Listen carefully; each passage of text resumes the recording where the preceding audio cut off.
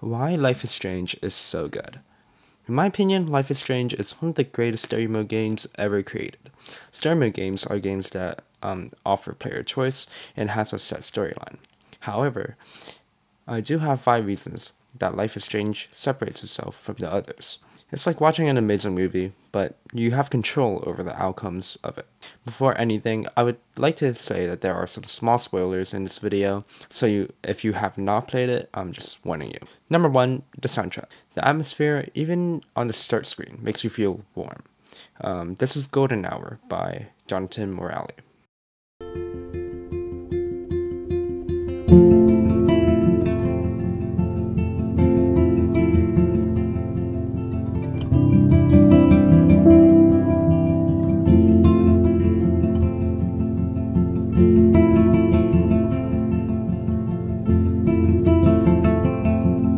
Makes me feel like it's fall again, while the sun's still out and wind's kind of hitting you. It gives me a nostalgic feeling, like I'm Max on the first day of high school. Every other song on here is calming, at the same time nostalgic. To all of you, makes me feel like I'm driving from my hometown and moving into my college dorm. Mount Washington by local natives and Obstacles by the one and only Sid Matters are my 2 favorites. Living under, changing weather. Someday we will foresee obstacles through the blizzard,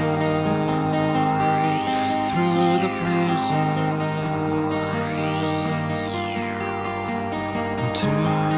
Both ending songs, but make you feel like you finished a great TV show, as the closing song kind of finishes it off. Number 2, it's the emotions. Excuse me for sounding like an old English teacher, but it's true. Chloe and Max's relationship is depicted in a way that feels like you've been with them all these years. When Max flashes back in the past, you can kind of see how their friendship grows, how they were just kids and now they're just in this giant mess. The alternate storyline where we choose to give or to not to give morphine to Chloe. This is why the final decision of the storyline is so emotional for so many people, because of all the build-up from an amazing friendship. Picking a side between 2 people, like with Chloe and Warren, is really fun to me, and like kind of shows who you like more, why this choice over this choice. And the romance, although a small part, makes everything even better. The photo cards makes everything nostalgic while adding to the plot. The diary and tablet is always interesting to read. Number 3, graphics and scenery. The pauses between each scene, the way you can interact with everything, makes it feel like you're living in Blackwell. Even though you're looking at some papers, taking a seat, opening a window, won't affect the plot. It's one of the biggest things I appreciate about LIS for doing. It makes it feel all too well and makes the player feel like they're breathing in the girls' dormitories, as if they're in Max's shoes. Turning up the music, just sitting on the couch and just living, and I just feel like that's one of the most important parts about LIS and what I enjoy probably the most out of it. Another thing about the graphics is like I really like the sunshine. It makes me feel warm, and even on the scenes where Clary is paralyzed. It's a peaceful feeling, and it's what they probably want to achieve. Number 4, the plot.